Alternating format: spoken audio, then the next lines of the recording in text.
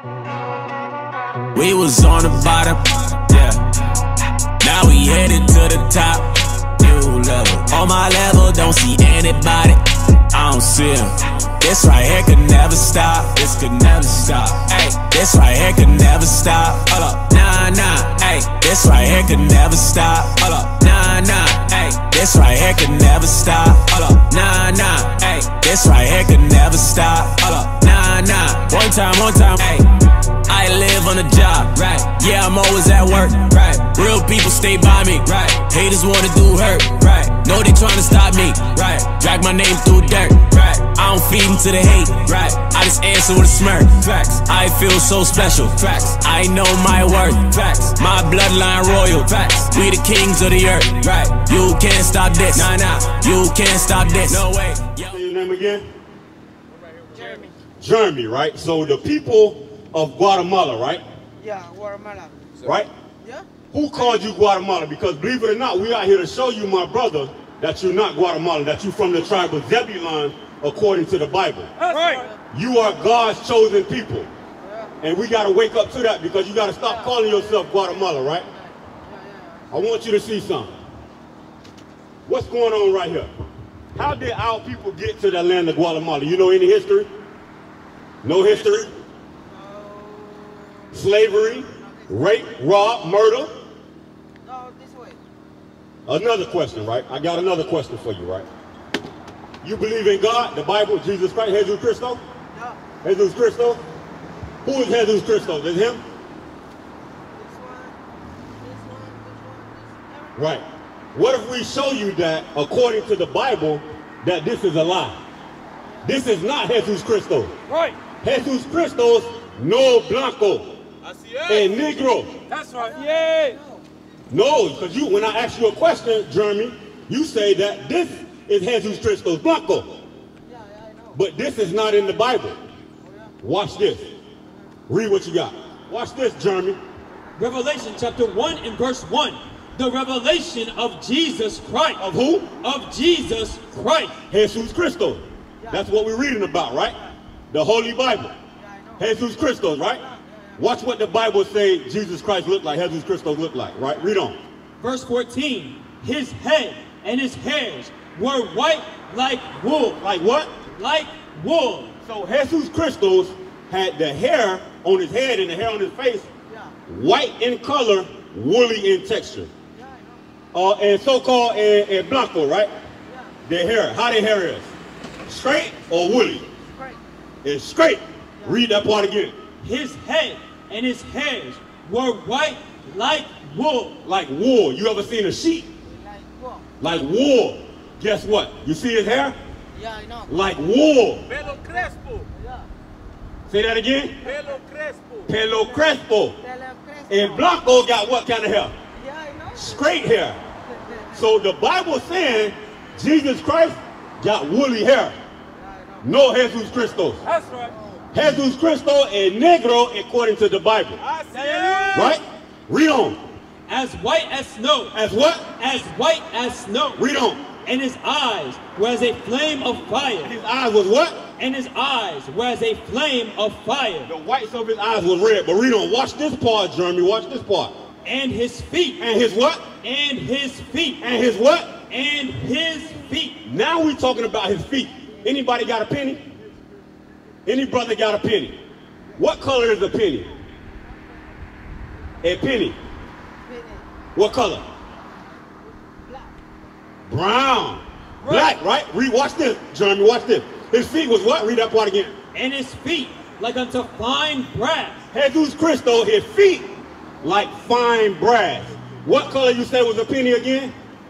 Black. So what color was Christ's feet? Jesus Christo. Black. And black. Right. No blanco. This is a lie. They taught us, right?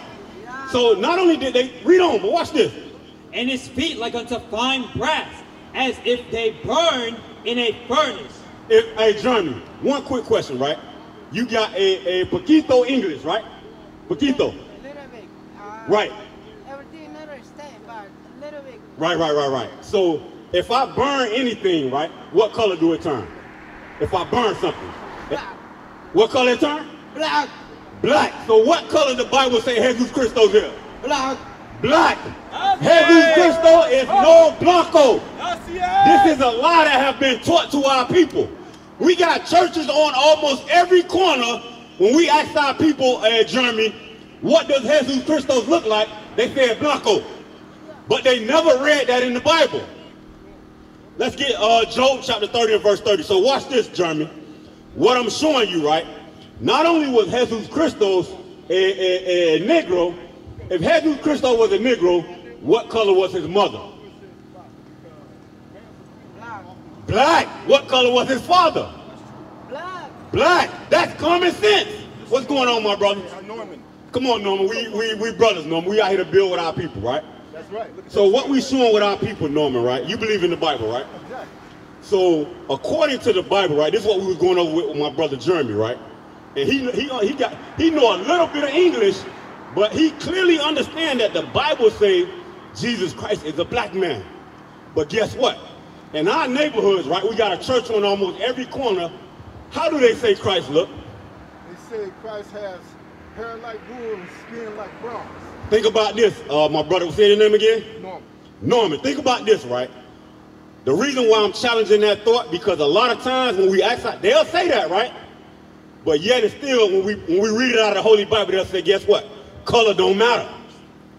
But why is it in the Bible? Because want me to show you how not only do we know it matter, but the so-called white man know it matter. Because if they read in the Bible that Christ had woolly hair, but why did they give us this? Why would they do that if color don't matter? Because the history, and I'm going to tell you something, I'm 61 years old. Right. And the history that our people been taught, Job 8 and 8. Right. the history our people been taught in this country Right. has been a lot. Right. It's been a lie, right? And the Bible says, Right. this is what my preacher and my pastor has taught me. Right. Man's opinion often misleads you and me. I go off of what says that blessed Bible. Hold out what you got. Go back to Acts chapter 5 and verse 29. Because what you're saying is correct, right? Because I don't know what your pastor teaching you, but believe it or not, and this is just reality, right? Because we out here to deal with the truth according to the word of God. A lot of these churches that set up, they're not teaching our people the truth. Right. You know how I know that? You know how I know that?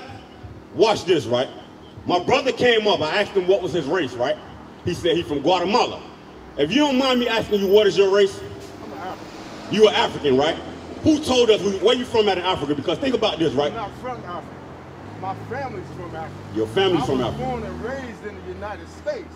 This is where I was born at. Right. But they brainwashed us and told us we're African American. Right. We're the only people that don't have a country. Right. All right. I want to once again, I want to challenge that thought, Brother Norman, right? Because we know history states this fact that we come from Africa, right?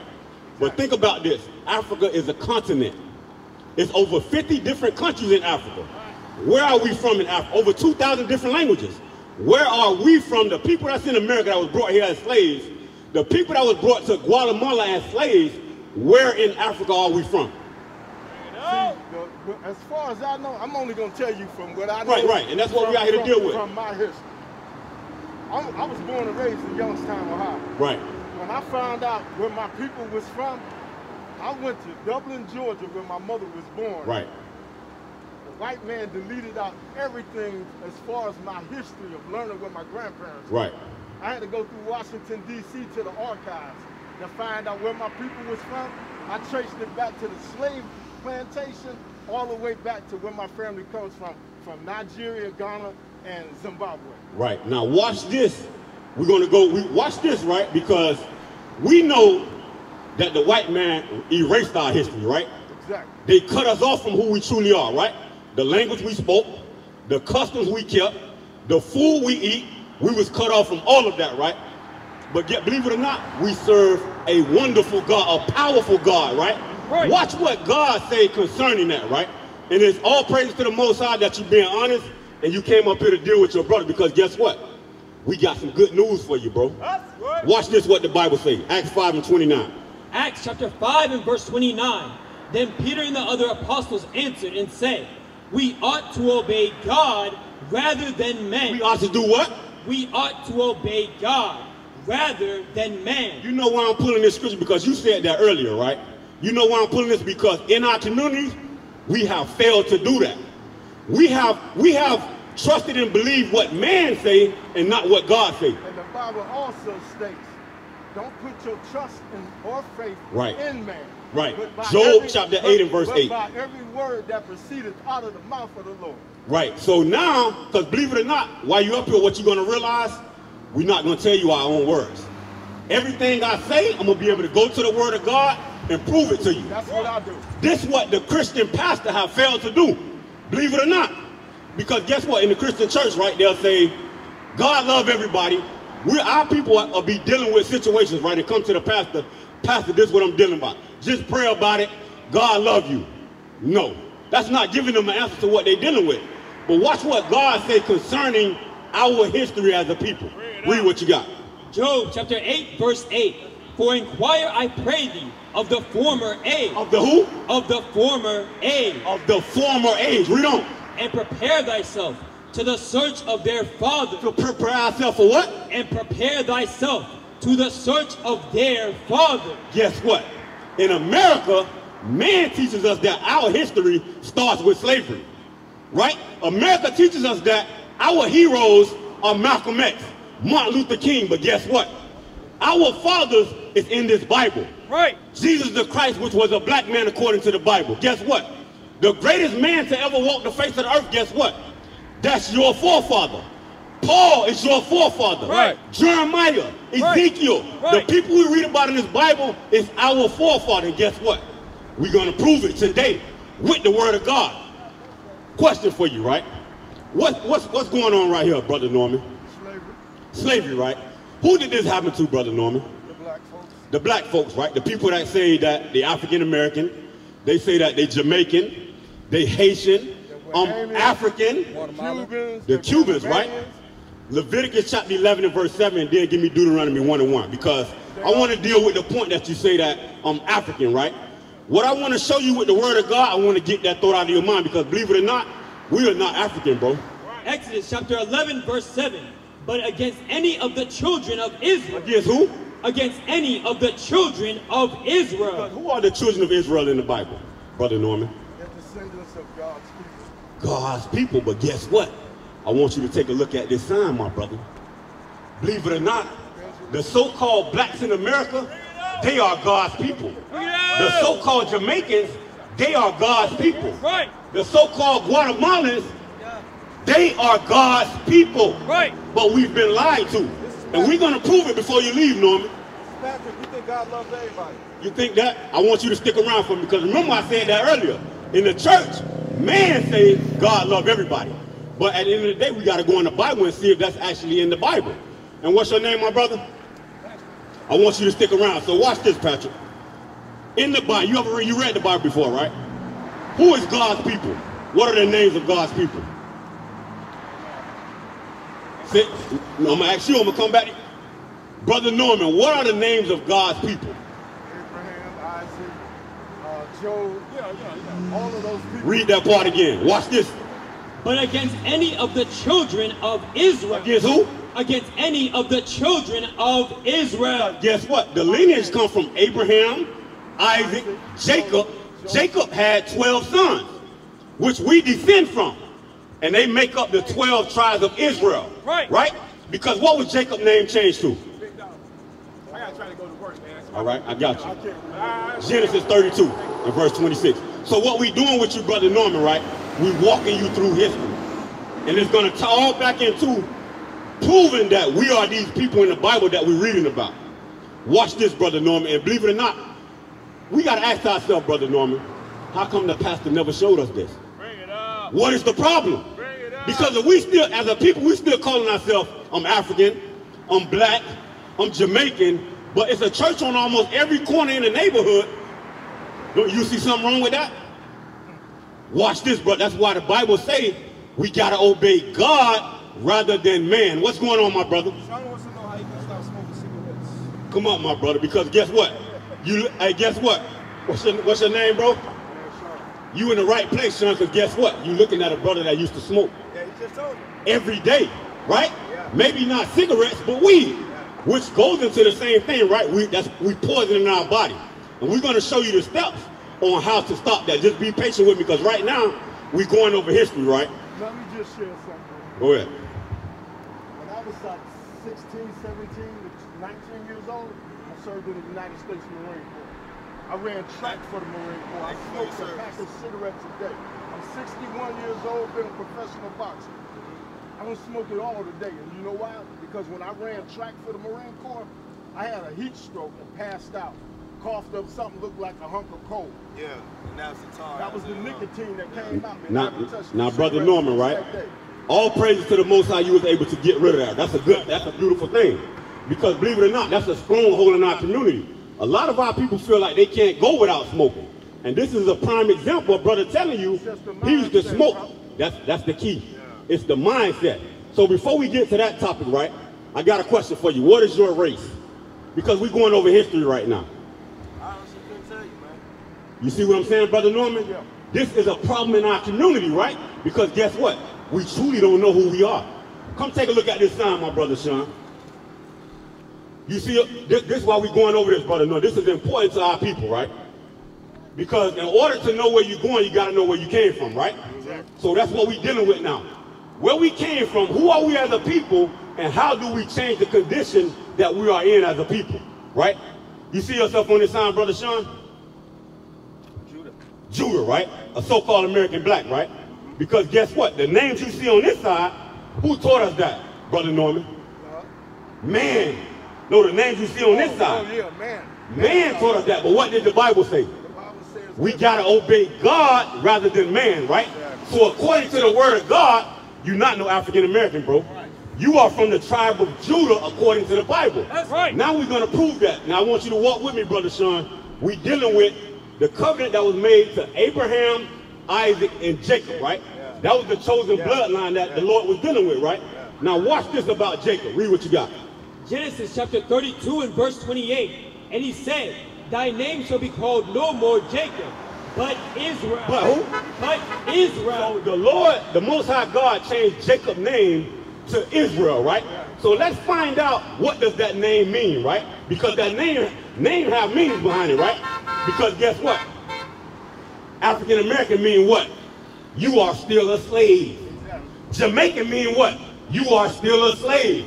But let's find out the name that God gave us. What does that name truly mean? Read that again. And he said, thy name shall be called no more Jacob, but Israel. For as a prince hast thou power with God. Wait, what? For as a prince hast thou power with God. So the name Israel has a meaning behind it. A prince that has power with God. Because guess what? As God's chosen people, we have a direct connection to the Heavenly Father. Right. But guess what? The reason why it's so easy for a black man to get gunned down in America, because guess what? We have disconnected from our power, right? So now we're dealing with that chosen seed, right? Abraham, Isaac, Jacob. Jacob's name was changed to Israel. It's 12 sons. And those 12 sons make up the 12 tribes of Israel, which are the so-called blacks, Hispanics, and Native American Indians. Now we're going to prove how do we know that? Because that should be the next question, right? Right. How do we know that according to the word of God? God also says, how can we come together unless we agree? Brother Sean, that's correct. Brother Sean, Yes, sir. what's going on right here? A whole bunch of slavery. Who did that happen to? Us. Who is us? So-called black people, right? Yep. Now watch this, Brother Norman, because you made another key point. And I'm going to deal with that later, but now we're going to deal with the history part. One second, I'm taking a picture of this. I need you to pay close attention, though, Norman. I'm deep. Read that, what you got. Deuteronomy chapter 1 verse 1. These be the words which Moses spake unto all Israel. Moses was speaking to who? Unto all Israel. What do you know about Moses, Brother Norman? Moses, as far as I know, he led the people to the promised land. What people? God's people. Who are God's people? Judah. Judah. So the history that you know, right? Moses led God's people, the children of Israel, out of Egypt, right? Right. What was they doing in Egypt? They was in bondage. What is another word for bondage? Slavery. They were slaves. You see the correlation? So when they came out of Egypt, watch what Moses said to them. Read what you got. These be the words which Moses spake unto all Israel. And to who? Unto all Israel. No, the whole world. Unto all Israel. Going back into the statement that the brother said he walked off, he didn't get the answer. That God loved everybody. Who was Moses talking to when they came out of Egypt? Unto all Israel. Not all people. Right. All Israel. So now let's find out what Moses told the people before they were supposed to go in the promised land, like you said, right? Verse chapter 28. Now we're going over a couple of chapters. Who was Moses speaking to, Brother Norman? He was speaking to God's chosen people. What was the name? Because the name got a meaning behind it, right? I'm trying to remember. Go back, 1 and 1. These be the words which Moses spake unto all Israel. To who? Unto all Israel. The reason why I keep driving that point home, I want you to stay focused with me. The Lord was dealing with who, Brother Sean? Who was Moses speaking to? Us, the Israelites. All Israel. Keep that in mind. You hear that, my brother? Because guess what? Believe it or not, in this society, man told us that that's not my brother. He speaks Spanish, they are different people, but guess what? That ain't what God say. God say, we are the 12 tribes of Israel, the so-called blacks, the so-called Hispanics, and the so-called Native American Indians. Right. That's our brother right there. That's right. Believe it or not. Now let's find out what Moses told the children of Israel when they came out of Egypt, before they went into the promised land. Read what you got. Deuteronomy chapter 28 and verse 15. But it shall come to pass, if thou wilt not hearken unto the voice of the Lord thy God, to observe to do all his commandments and his statutes, which I command you this day, that all these curses shall come upon thee and overtake thee. That all these what? That all these curses shall come upon thee and overtake thee. So I know you're paying attention, right? Why would Moses tell them that curses would come upon them? For what reason? Being disobedient. You agree with that? Read that again. But it shall come to pass, if thou wilt not hearken. If thou will what? If thou wilt not hearken. So this is Moses dealing with our ancestors, the children of Israel. If y'all will not hearken, meaning if y'all don't listen to God's word, unto the voice of the Lord thy God, to observe to do all his commandments. to listen to God's voice to do what? To do all his commandments. To do all his commandments. Read on.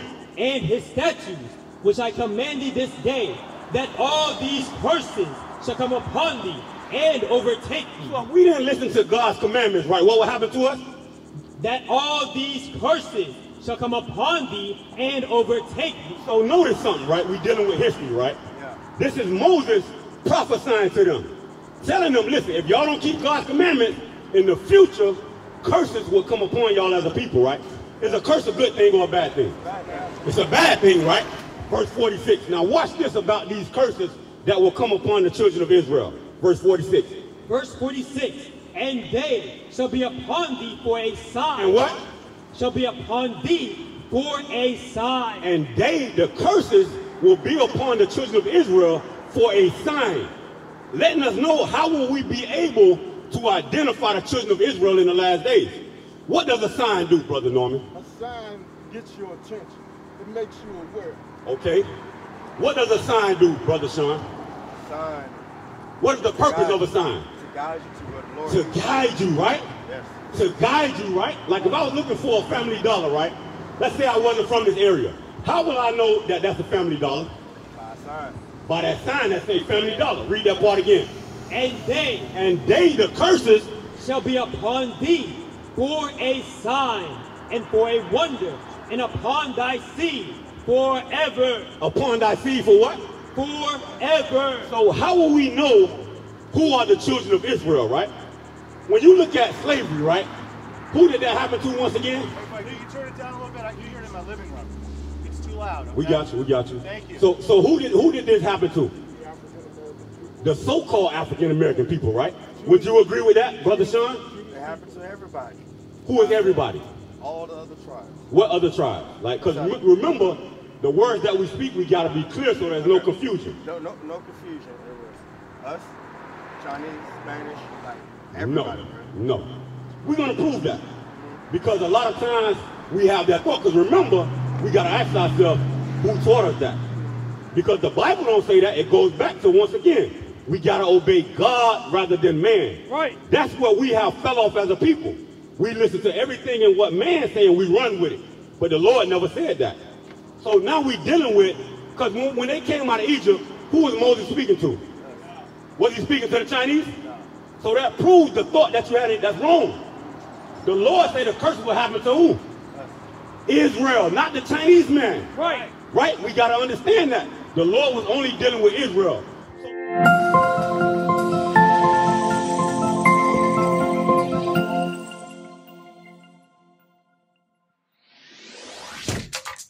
Shalom, Israel. This is Bishop Nathaniel. I want you to know that you can view all our Sabbath classes live on IUIC TV. That's right, I said on IUIC TV.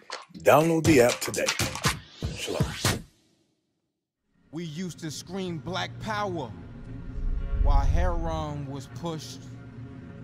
But at the end of the day, nothing's in vain. IUIC has been given a vision. The tents of Judah has risen. Many has attempted the mission. Minor murmuring, omitting, and missing the mark. Just reading that he had the flame of fire in his eyes gave us the spark. We on Paul's mission. We out on the road, purple and gold. From Mexico, Cuba, Haiti, Ghana, Sierra Leone. 144,000 boots banging, concrete crackling. These are our men repented at heart. The scriptures is proof. IUIC, we deliver the truth.